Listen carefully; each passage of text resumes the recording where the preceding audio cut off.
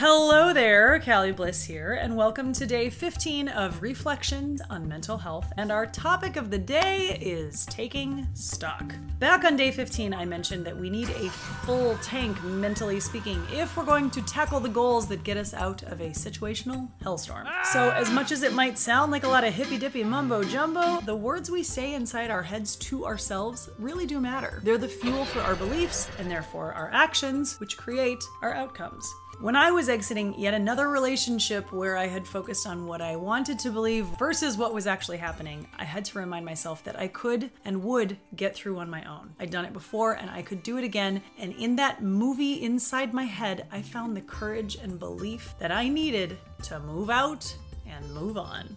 To support more of this work in mind and body health, click the link in my bio and vote for me in the 2022 Yoga Warrior competition every day till April 14th.